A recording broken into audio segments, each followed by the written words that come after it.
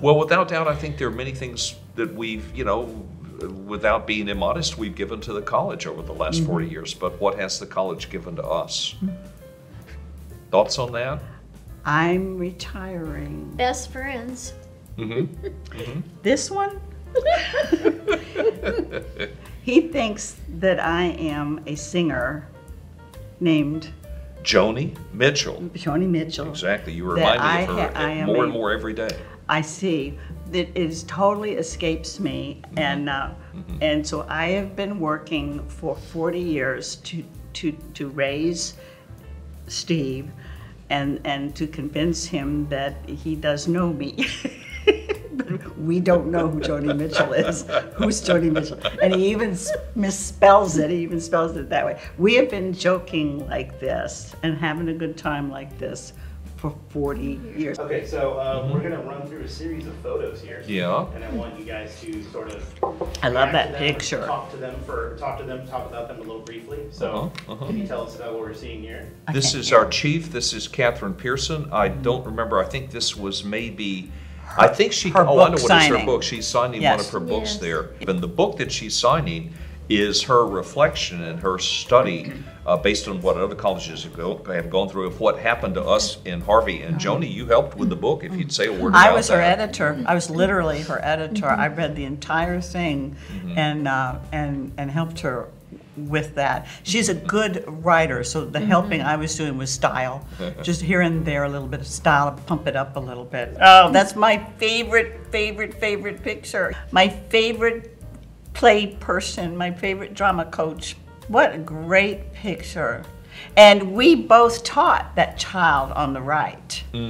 No, Chris was never my student. I knew Chris, he was around because he was in the gym and he was Rich's student. He took the officiating class with Rich Olmsted, and Chris to this day is a basketball referee. And I've seen him ref, as a matter of fact, and he's really, really good at that and everything else that Chris does. But Chris was your student. I'm so glad when this picture came up, because this is one of those adorable things about teaching. So he was just brilliant, he was wonderful, he's funny. And he also is the son of the sister of one of my friends at Humble High School. We graduated together. He's like my nephew by extension. But anyway, Chris went overseas, remember, and he got his PhD at Oxford, and he's teaching for us now. But what I remember is the Chris who was my TA. Now, we don't have TAs. We don't have the money for teaching assistants and whatever we're calling them, for grad students to teach, to help us. And he said, I don't want any money. I said, what do you want? He said, I want experience. So if you will let me sit in on all your classes, then I will meet with the kids on Fridays.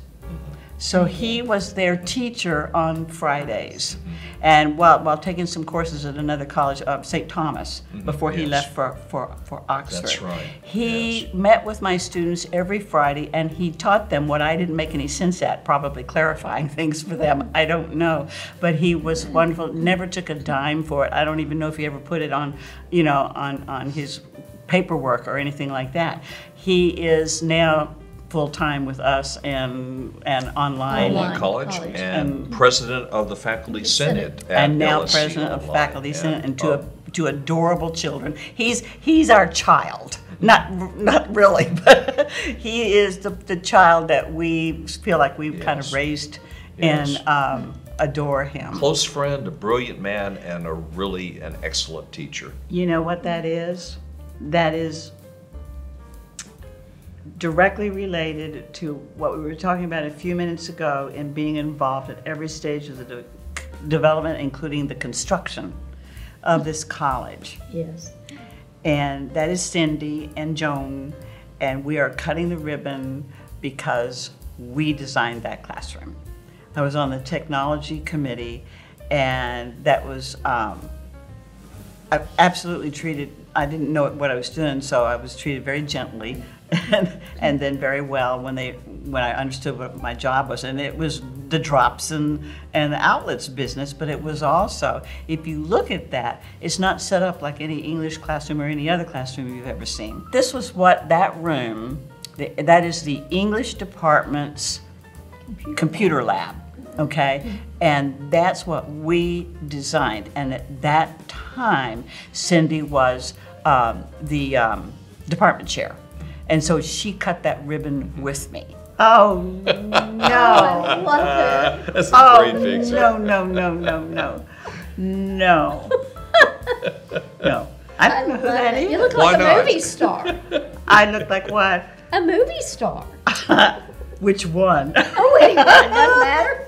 Francesca. I love your hair. It's so 1980s. That's me with the hair again. I have to tell you that those are two former students. I do know why they were hugging on me.